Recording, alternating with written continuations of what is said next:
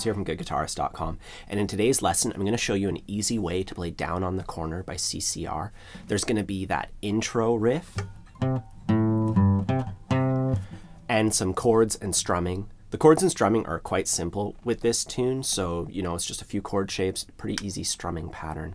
If along the way you find that you need any extra help, I have a couple of free ebooks, one of them for rhythm guitar, the other one for lead guitar, and those will both be applicable in this situation since we're going to learn some rhythm and some lead.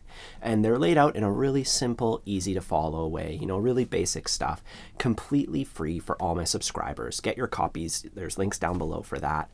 I also have a complete beginner's course if you want help going from absolute beginner to confident strummer. Anyways, let's get started with the chords and strumming part of it. The chord shapes are C, G, and I like to play G this way because coming from a C chord, we just have to move our ring finger over to the thickest string and our pinky to the thinnest string. Both are the 3rd fret. And we get a nice simple G chord. And we also have F. And we're going to play it like this. We're going to be coming from a C chord. So let's approach it that way. We start with our C chord. We're going to take our middle finger and we're going to move it over to the G string, still at the 2nd fret. And then we're going to put our pinky just underneath our ring finger on the 3rd fret of the D string.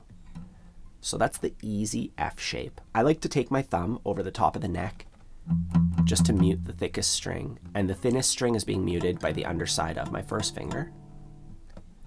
Mute, 3, 3, 2, 1, mute. I have a separate video that just goes over this chord. I'll put it in the corner there, so if you want extra help with the easy F chord, you can check that out. You're also welcome to play the bar chord version if you're into that. Anyways, it's just those 3 chord shapes, C, G, and F. I would work on the transitions from C to G just to make it nice and smooth. You can play G whichever way you want, but I like that other way. And then C to F, which is just a couple small movements. Really easy this way. Now before we move any further, let's practice the chords in order using downstrokes only, just so we can get used to the switching and making sure that we play them the right number of times. Starting out on C, 1, 2, 3, 4. 1, 2, 3, 4. 1, 2, 3, 4. We do that again. 2, 3, 4. 1, 2, 3, 4. F.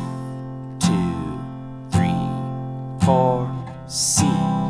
2, 3, 4. 1, 2.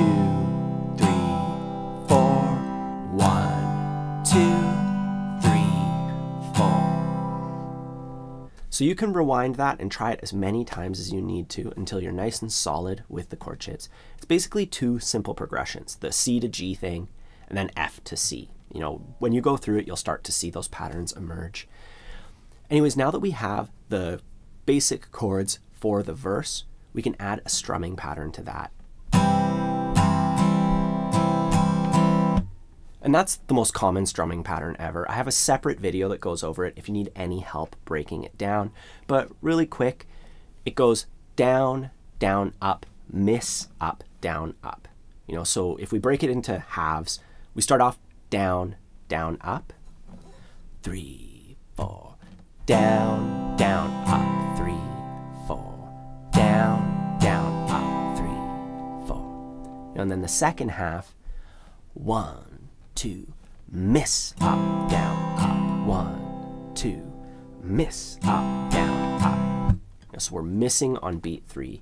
And as far as practicing it, I want you to do it just like I did it, where we played the first half and then we counted 3, 4, the missing part of it, and then flipping that around, counting 1, 2, miss, and then playing up, down, up, just like we're doing in this lesson. And if you need extra help with that, I've made 3 tutorials covering this strumming pattern. I'll put the latest one in the corner right there. But assuming that you're comfortable with the most common strumming pattern ever, when it comes to adding it to our progression, when we start off, we just play it one time over the C chord. And then we get to the G chord, And we have to play the first half on the G chord. And then we switch to the C chord on that miss. So as we miss, we switch to the C chord, and then we go up, down, up. So we're splitting our pattern over the G and C chord. And I want you to practice that ahead of time, just going down, down, up, switch, up, down, up. 1, 2, 3, 4. Down, down, up, switch, up, down, up. Aside from that, we play the strumming pattern 1 time per chord shape. So let's try it together now with our progression, starting on C. 1, 2, 3, 4. Early in the evening, just about supper time. 4 boys on the corner, starting to unwind.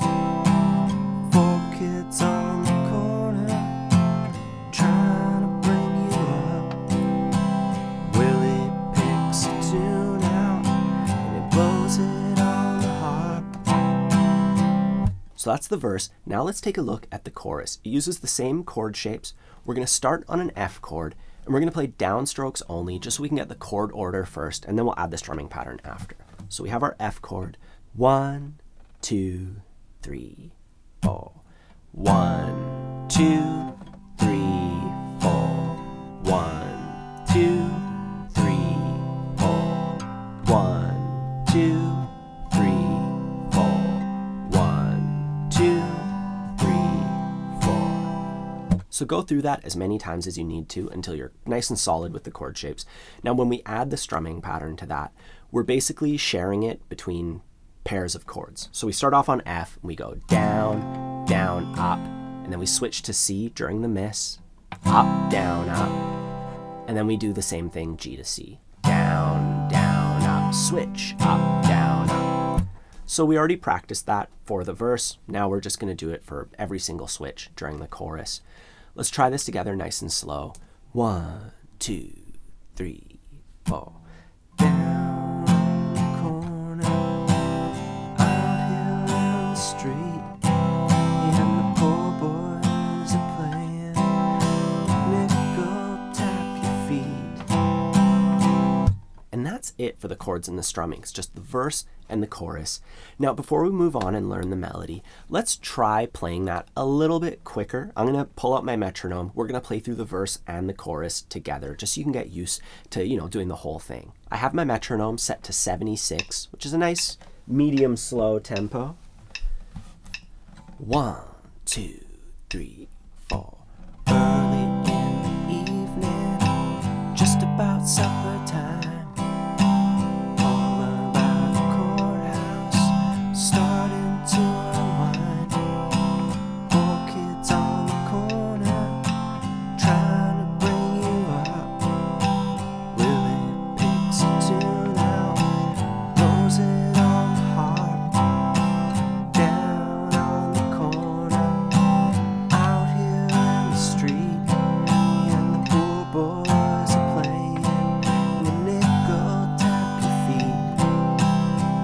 Next, we're going to take a look at the melody, and we're going to break it down into phrases. We start off with,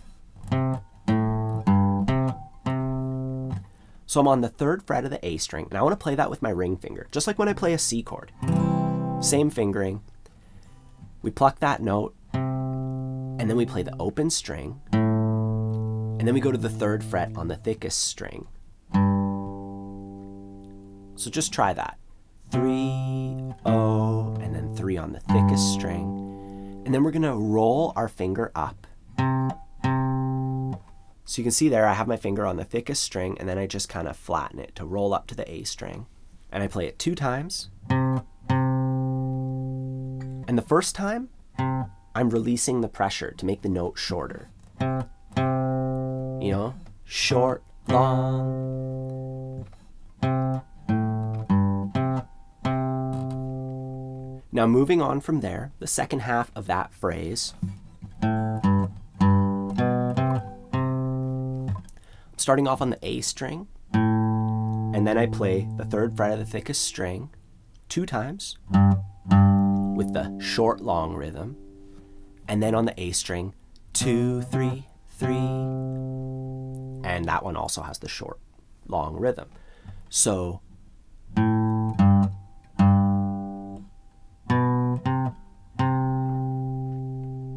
and then when we put that entire phrase together, nice and slow, 1 and 2 and 3 and 4.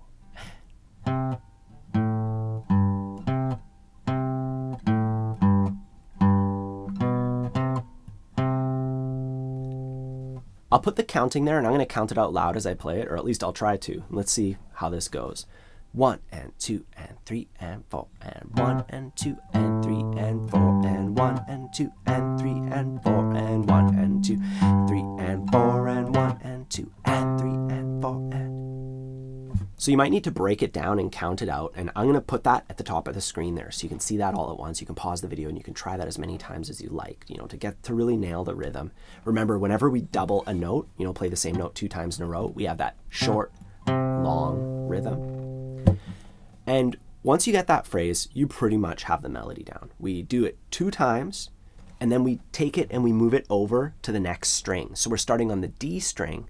Otherwise, we do the same thing until the very end. So we're on the D string, 3, O, and then we play the 3rd fret of the A string. You know, it's all the same thing. If you cut this string off your guitar, it would look exactly the same. You know, we do that.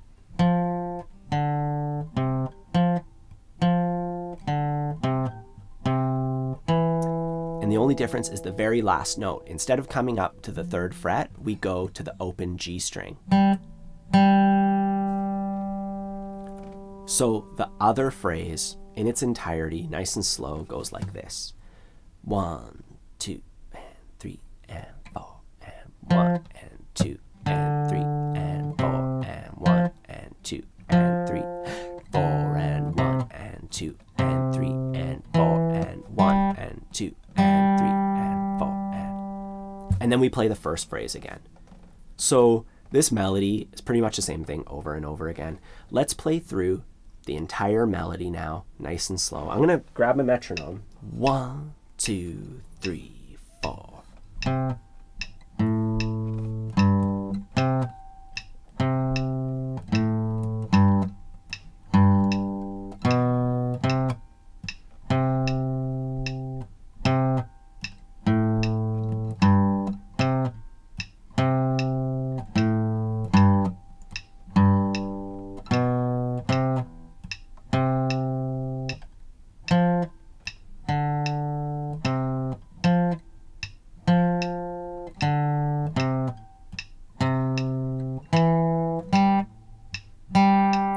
First phrase. So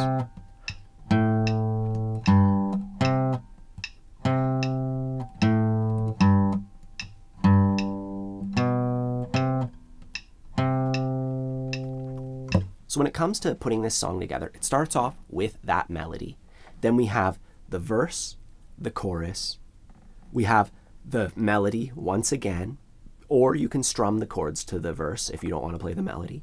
Then we have another chorus. And then we play half a verse. So, you know, the other verses, we just play half the length of that. Another verse, and then we end with the chorus. So this one's pretty straightforward. It's kind of like verse, chorus. Throw the melody in there a couple times. If you want to see me playing through this entire song start to finish, that's available exclusively for members of my Patreon page. And if you're not aware, Patreon is a platform where people can help support this channel with a small monthly donation. And in exchange, you get access to, in my case, a bunch of full playthroughs for a ton of the popular songs on my channel. I have a few exclusive booklets that, you know, just have different stuff in them. There's the kids' songbook, there's my practice guide, you know, there's a few different booklets that you get access to. And you get my thanks as well. You know, I am grateful for all my patrons, and I'm grateful for all the people who simply are learning guitar with me on YouTube. If you have a question, please ask in the comments down below. Don't forget to like and subscribe. And don't forget to grab your copy of my free ebooks, one for rhythm guitar and one for lead guitar. They're completely free for all my subscribers. I also have my complete beginner's course if you'd like a guided tour through the entire process, you know, from absolute beginner to confident strummer. So please check those out. Otherwise, have a fun time practicing, and I'll see you soon.